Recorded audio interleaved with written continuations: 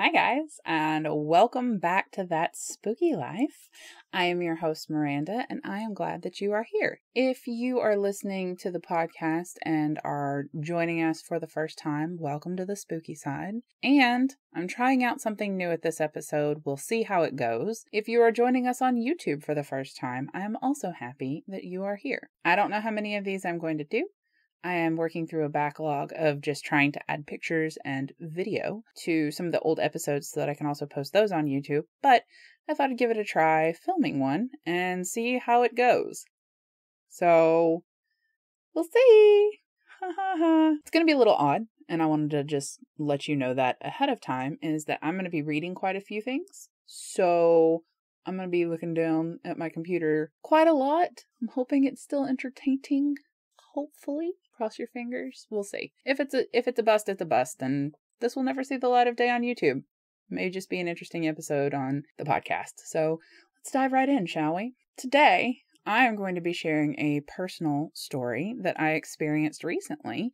The day before, I believe, we did the investigation at the Canton Mills apartment complex where spooky friend Kevin lives. Astrid came down from the state of Oregon, and she brought a friend with her. And there was a day that I had a chance to sort of take them around and show them some fun stuff. So obviously, the first place I took them to was Myrtle Hill. Astrid had heard about Myrtle Hill on the podcast for one or two stories that I've shared, but definitely one. So Myrtle Hill it was. After we were there for a little while and initially climbing the hill, because I was like, all right, what we're going to do is we're going to go up to the top because that's the hardest part. And then we'll work our way back down. So we went fairly straight up without being ridiculous for the most part. After a while, Astrid kept sort of looking behind her and trying to figure out. She seemed like she was sensing something. And it honestly did feel like we were being watched. But to me, the hill downtown is right over the river, and you can see most of the downtown area from the top of the hill and the side of the hill, to be perfectly honest, because it's pretty tall. So feeling watched is not necessarily unheard of. There's also a lot of awareness there from other spirits and guardians and things like that. I looked around, but I didn't see anything early on. There was a slight unease, but I had a hard time discerning if it was ambient or if it was just our unease at having noticed something notice us, if that makes sense. We get to the top, we're looking around, taking pictures of some of the beautiful angels. I took them to some of my favorite, tombs and angel statues and things like that. Gave them what history I knew. And there's a Civil War section on the other side from where we started. We decided to go there so I could show them because it's always been very energetically loud. And it's not it's near the street, but it's not street loud. It's you walk up to it and the hair on your arm stands up and you can tell that there's disquieted souls in this area, which makes sense for a lot of the Civil War stuff because people died far from home and couldn't be sent home necessarily or were unrecognizable, and there was no way to send them to their families. And so if you sit up a ghost and you're like, I have no idea where I am, I have no idea how to get back to my family, am I dead? Don't even realize you're dead. That can cause disquiet. It's not unheard of and it's not uncommon, specifically down here. And it's odd because the way that goes for me is it kind of gives me a stomach turny feeling. But Astrid's friend, Amara, was getting lightheaded, and we had noticed that it was very palpable at that time. And then as we're standing there, or as we're making our way over there, there was a gentleman who stopped and asked us for directions, asked us if we were from around there. He was very clearly visiting. We ran into a Karen, apparently, because then a woman pulled up behind him randomly, the only two other vehicles in the graveyard, and they happened to be right there. And then she was just like, excuse me, can you go forward so I can get around? Regardless, we were polite to both of them. And then I noticed that Astrid was not standing with us. She had gone across the street. And I'd seen her taking a picture, so I was like, oh, okay, she saw something she wanted to take a picture of. But then after a moment, she'd not returned. And I saw we were just waiting at the Civil War section. Finally, she started to come up and the movement caught my eye. And I looked over and I saw something hop from behind Astrid to behind a tree. And it was not something physical, but I did oddly see it with my not physical eyes. I was like, what was that? After the other people left and Astrid makes her way to us, she was like, I wanted to step away for a second to see if I could discern what I was feeling. And it was sort of poking at me. And I was like, yep, sure was.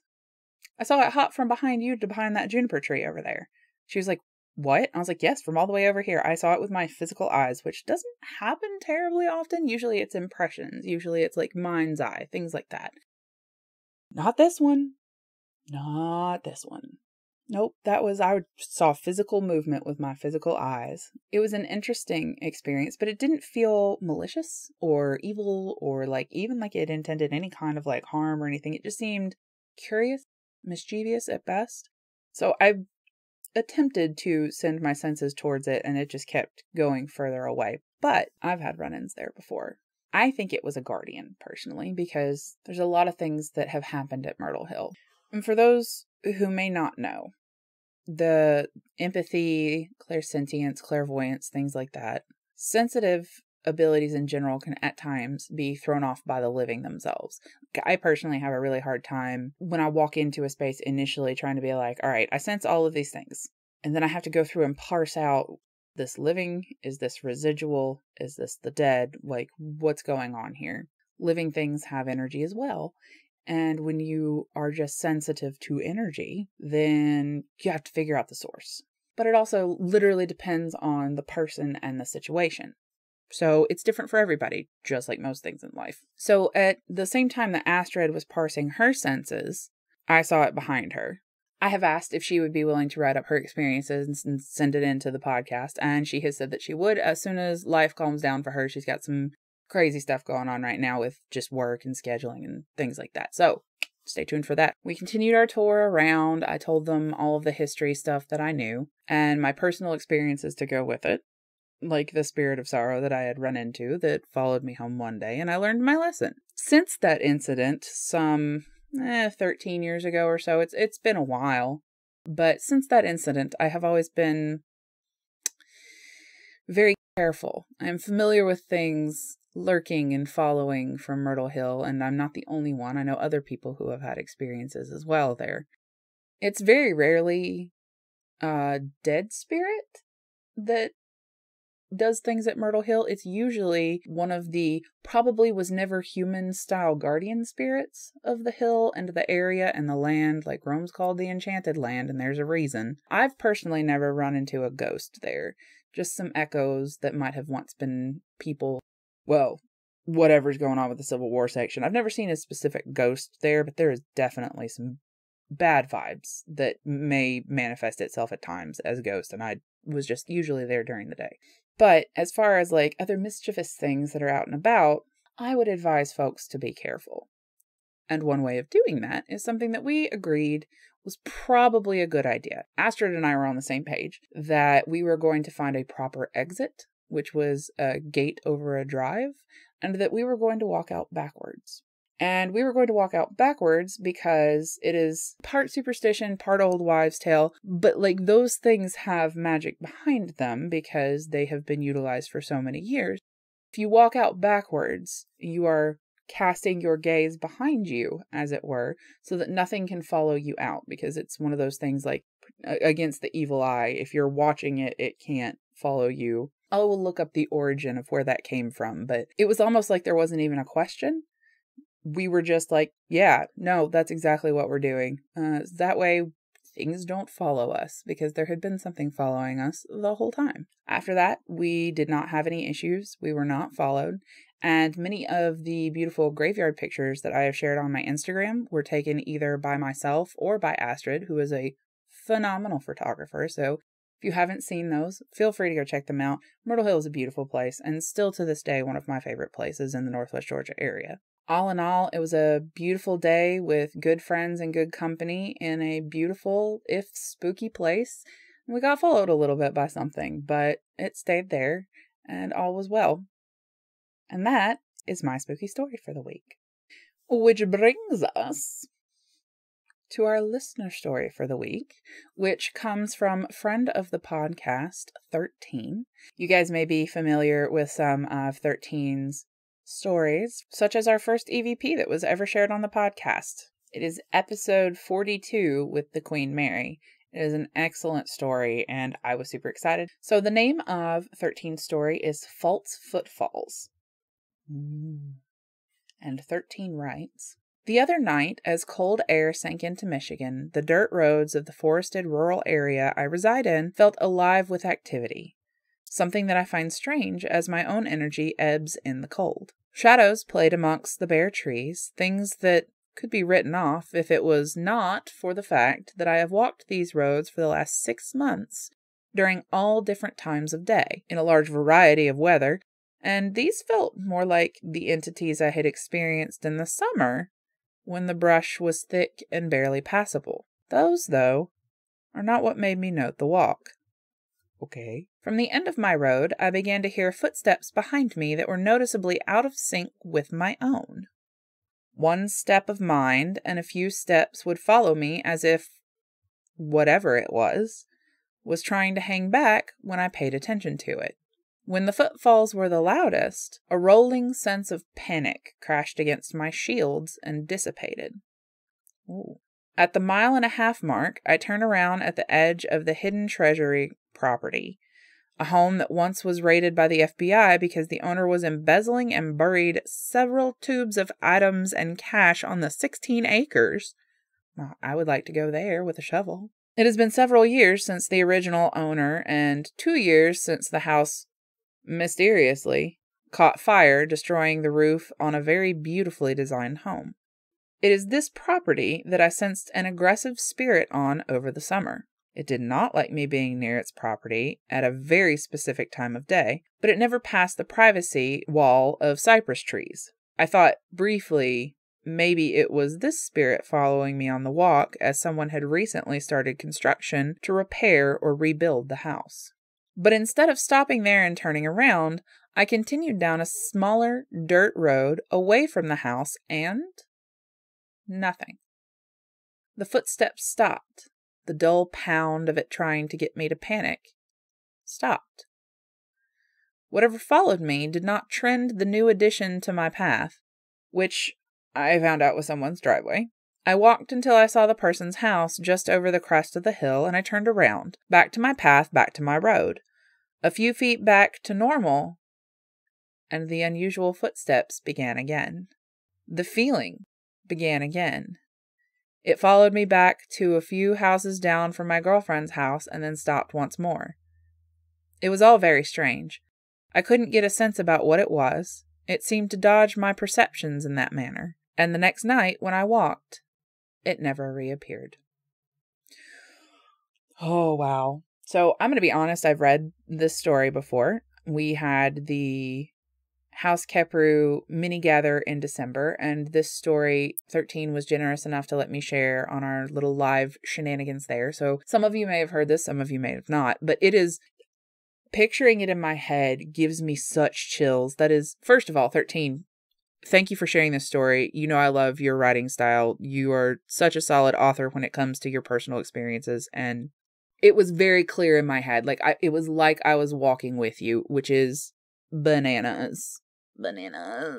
And I am not inclined to walk down that road. I am inclined to know what happened, but I am not inclined to walk down that road. 13, thank you very much for sharing your story. You know I love reading your stuff. This is a great one.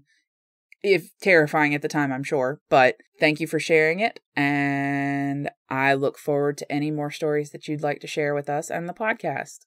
That is our listener story for the week. Which brings us to something new that we're doing on the podcast. We've always done witchy tips, and I've sort of, come up with what they're going to be off the cuff. But a few episodes ago, I decided that for 2021, that we were going to try and structure the witchy tips a little bit. Because when I'm just sort of coming up with them off the cuff, you'll get a stone explanation and then some advice a couple episodes in a row.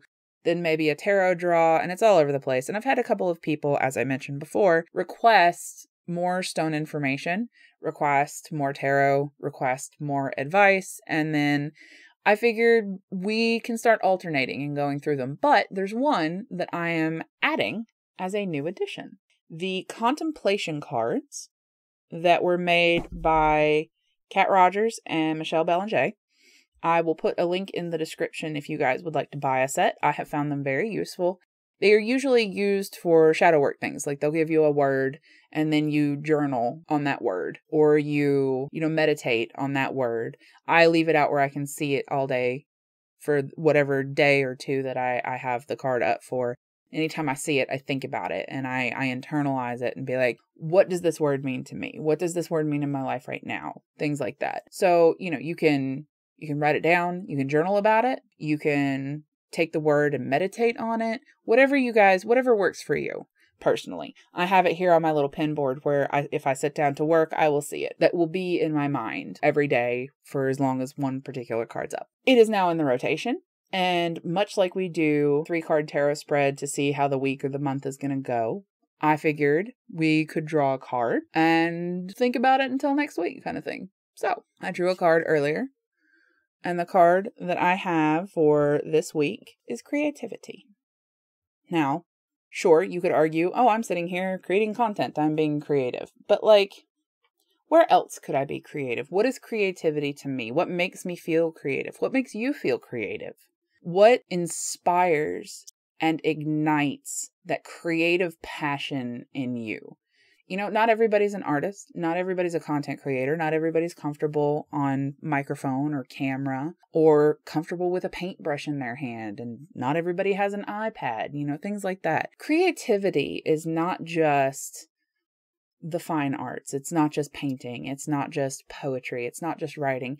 Anything can be creative. What it means to you personally that makes it important, makes it useful to meditate on these things. If you're like, well, I'm not creative.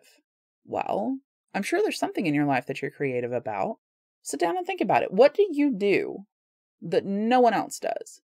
Sure, you could argue the whole, oh, well, nothing's new. Well, yes, but there is only one you. So there's got to be something different, something creative that you do that no one else does. Not in the way that you do it, at least. And if there's not, is it something that you want in your life? What does creativity look like to you? I feel you. I feel you all going, no, I'm not creative. You're wrong. That's not me. That's not who I am. Okay, fine.